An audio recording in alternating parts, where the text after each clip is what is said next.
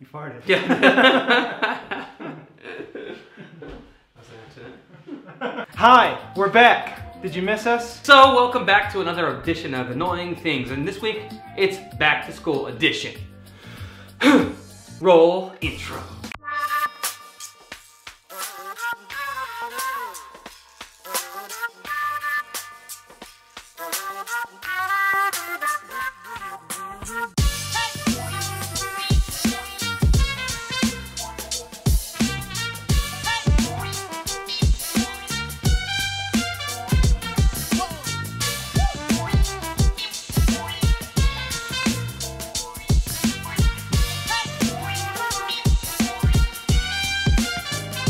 Back to school time is nigh, and there are quite a few things that are annoying on the first week of school, the first day of school, or leading up to the first day of school. So, let's begin. Well, the obvious one is not knowing how to pronounce, or even just not knowing our names. Or having the class list and you can't pronounce their names.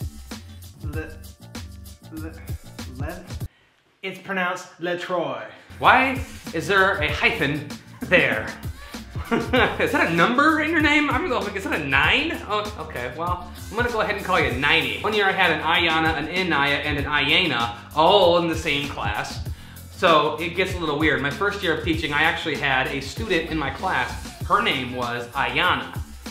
And I just pronounced it Anaya because I had a girl named Anaya on my class list. So I went the first 2 months of school calling this little girl Anaya, and and the girl that was supposed to be in my room was in another classroom because we didn't know what their name was because nobody ever corrected me. Well, I like on the list, it has a big name like Samantha, and you say that name, I'm called Rose. What? Another thing is the pronouncing of my name. I don't know how many times during the first week I get called teacher, hey teacher. I have the name Peckinpah. Let that sink in. Peckinpah. Think of your own joke there. I've heard them all. Usually I just go with Mr. P because of that. But, I mean, I had kindergarten once as a sub. They call it Mr. Penguin. It's the most tame I can probably tell you. But telling them your name has to be, my name's Mr. Peckinpah.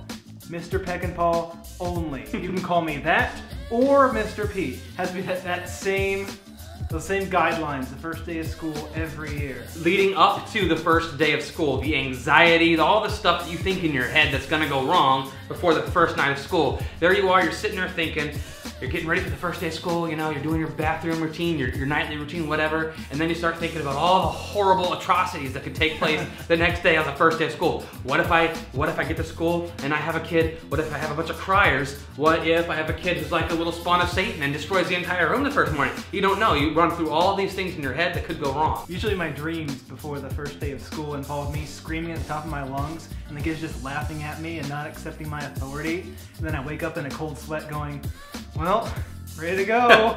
And then I walk in and everything's fine.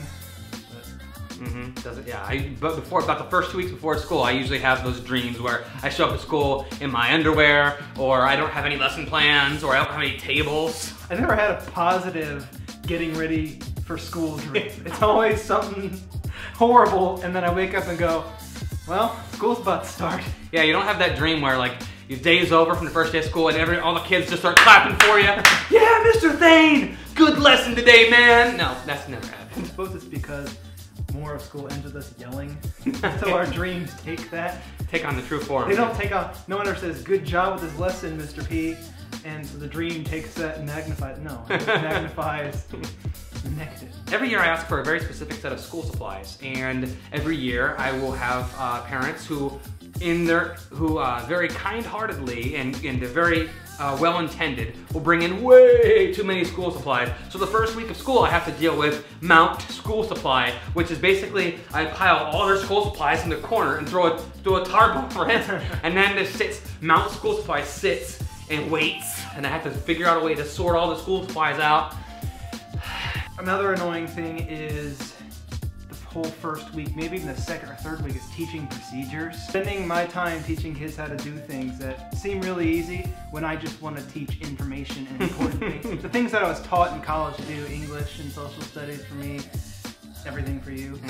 But teaching, this is the rule when we do this. We get computers at this time. No, you take your AR test now.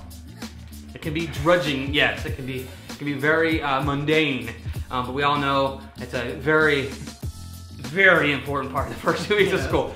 Hey kids, this is how we line up.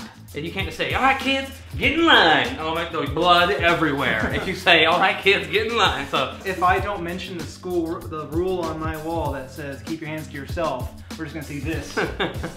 With the first time we get in line.